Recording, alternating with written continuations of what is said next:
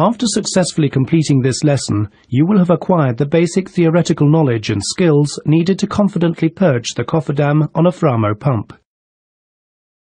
To gain maximum benefit from this lesson, you should successfully have completed the previous lesson. This lesson gives step-by-step instructions on how to purge the cofferdam of a pump. The practical section consists of two parts. First, there is a demonstration of the procedure. This is followed by an interactive, guided walkthrough of the same procedure.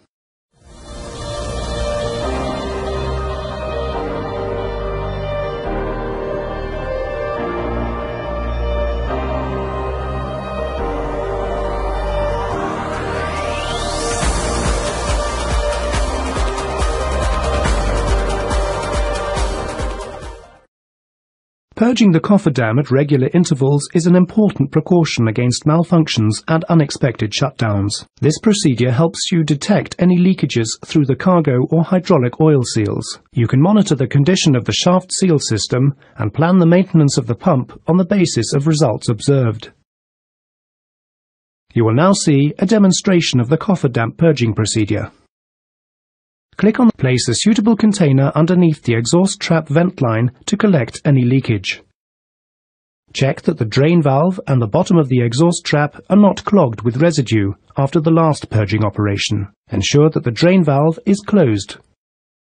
Check that the relief valve on the hydraulic control valve is open.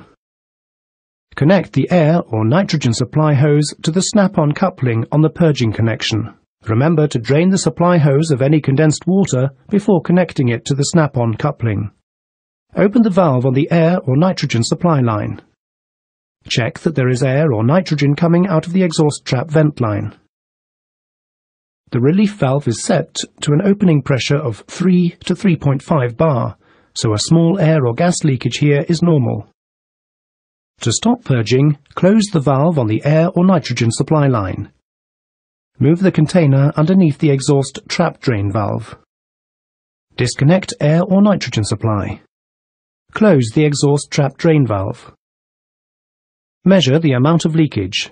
Evaluate and log the purging result. This completes the demonstration of the cofferdam purging procedure.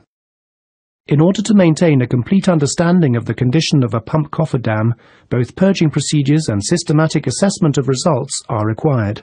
As a general rule, the cofferdam should be purged as shown in this table. Note: neglecting purging can result in a blocked cofferdam.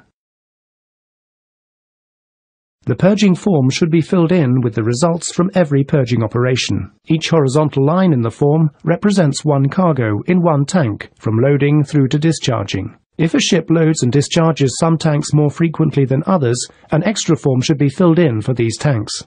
Completed purging form to be sent to the ship owner and to Framo.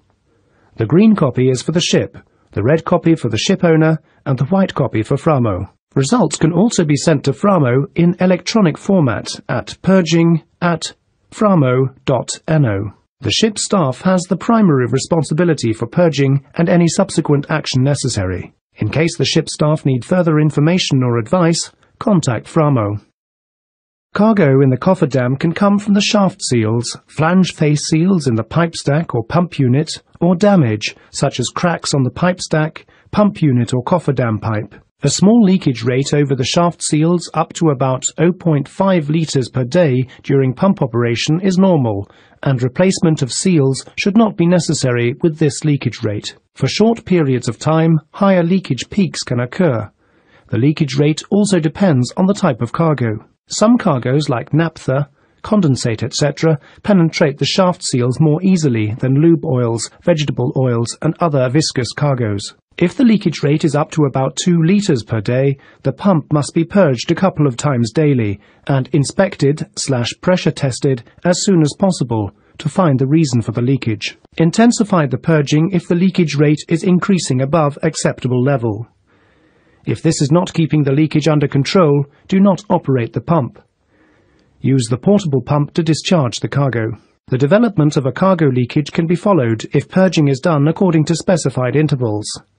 Maintenance work can be planned accordingly, and unexpected shutdown due to leakage can be avoided.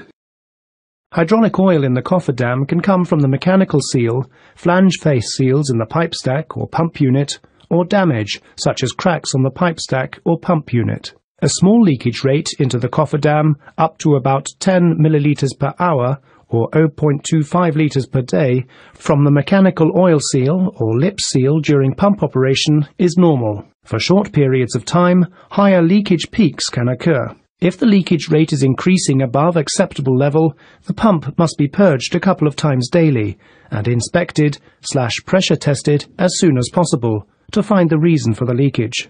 Intensify the purging if the leakage rate is increasing above acceptable level. If this is not keeping the leakage under control, do not operate the pump. Use the portable pump to discharge the cargo.